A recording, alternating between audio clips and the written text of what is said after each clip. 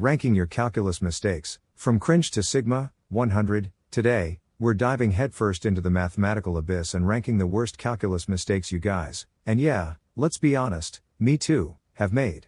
Whether you're trying to pull off the ultimate sigma riz move of acing your AP test or just out here surviving derivatives, these mistakes are what separate the giga chads of calculus from the beta level floppers.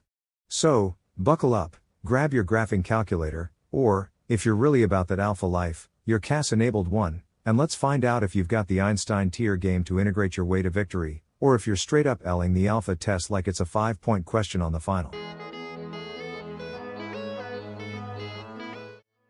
Alright, in my last video we did the algebra mistakes tier list. Now it's time for the calculus mistakes. So same tiers as before. Seriously, careless, it happens, and cringe. Our first mistake goes to differentiating a constant. Maybe this happens the first time you're getting familiar with derivatives, but let's see an example of this error. Let's take d dx of... Did we see an x here? No, this is a constant, so the derivative is 0. This would go into cringe tier, as you should know by now that constants have no rate of change. This one is also a pretty silly mistake and cringeworthy if you do it on an exam. What could have been 3 points has become overcomplicated by applying derivative rules when you could just write 0 and move on. The next one is a set of really common error when doing integrals. They are not writing the differential dx and forgetting the plus c. These are just plain careless. First you have to include a differential always when integrating. It's a lot like not wearing a seatbelt while driving. You definitely can do it, it's just not safe. Second, always remember adding the constant of integration for indefinite integrals. When you take an antiderivative, it yields a family of functions. For example, if we were to integrate or find an antiderivative of x, think of the integrand x as the output after differentiating some mystery function. We see that antiderivative is x squared over 2, but there could be a constant that may shift it up or down. That is why we need the plus c. Next up, this one's a really bad one. That is thinking you could distribute integrals. The integral of a product is not the product of the integrals, nor sum of integrals. This one has to go into seriously tier because it violates the rules of calculus. When I worked as a calc tutor in college, I once saw a fellow tutor, quote unquote, demonstrating this property. It yielded nothing but nonsense. The only time this is sort of true is when pulling out a constant multiple, or if you have an integral of a sum, then it becomes the sum of integrals. So don't try to spread integrals across like sums like they have some kind of distributive property. This is just wrong. Next we have forgetting the chain rule. When you forget the chain rule, your derivative is going to be wrong. This would have to go into the seriously tier. Everything is differentiable. Thinking that everything is differentiable is our next mistake. Now this may happen when you've only been exposed to differentiating continuous functions, but there are some functions for which it is not differentiable at a point. Take absolute value of x as an example. If we were to graph the absolute value of x, we get this, and it has a sharp turn, which is not differentiable. If we take the derivative of this and graph it, we get a function that looks like this. Taking the limit as it approaches from both sides also shows that it's not differentiable at the point 0. I'll be gentle and put this in the it happens tier, simply because you're not exposed to many of these non-differentiable functions in a regular calculus class. Next up we have something I like to call blind L'Hopital. Now this one just feels like you want to take the easy route. You learn this tool and think to yourself, I can solve all limits like this. You differentiate a numerator and denominator and find a limit. Simple, right? No. We need to remember the conditions for L'Hopital's rule. First, the limit has to be in an indeterminate form such as 0 over 0 or infinity over infinity. Next, the numerator and denominator functions have to be differentiable at c. The derivative of the denominator is non-zero. Lastly, the limit of f prime over g prime exists. When all these conditions are met, we can then apply L'Hopital's rule. Blind L'Hopital would have to go into seriously tier. Integrate all the things. Look, you've probably done numerous textbook exercises in integration, and if you're in Calc 2, you learn some fancy new techniques, such as integration by parts or a trig sub. So you assume you can integrate all functions because you know the integration techniques. But that is not enough. There are so many things we cannot integrate with our standard techniques. Let's look at some. Integral of 1 over x squared plus 1. This we can do. If we change the power, no. Integral e to the minus x? Yes. Integral x e to the minus x squared? Yes. Integral e to the minus x squared? Unfortunately, no. Integral sine x over x? Integral sine x squared? Integral log sine x. You cannot use your calculator techniques on these. I would put this in a cringe tier because you can't integrate everything. It's not as straightforward as taking derivatives with a bunch of rules. This comic by XKCD illustrates the point. Extra cringe points if you add a plus c to an integral that was integrated wrong. Next up we have a cursed one. Continuous implies differentiable.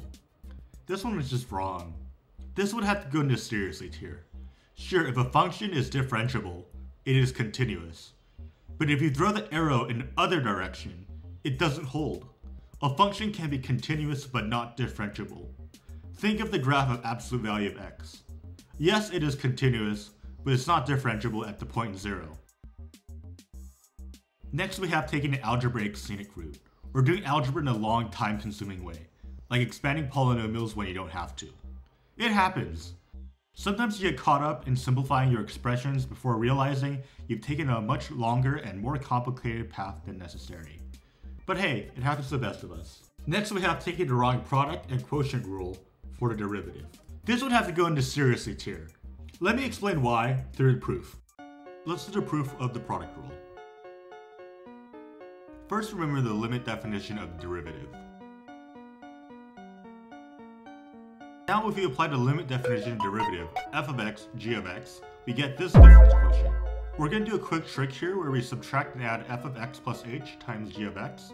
Huh? And when we factor, we get the following. The Bluetooth device is ready to pair. Applying our limit rules, we get the following. We break the limit up as follows.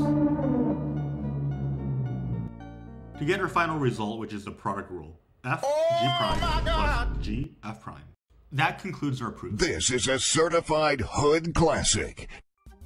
Next we have forgetting the minus sign. Now this one happens all the time, so we'd have to go into it happens tier. This is particularly true when you're handling sine and cosine.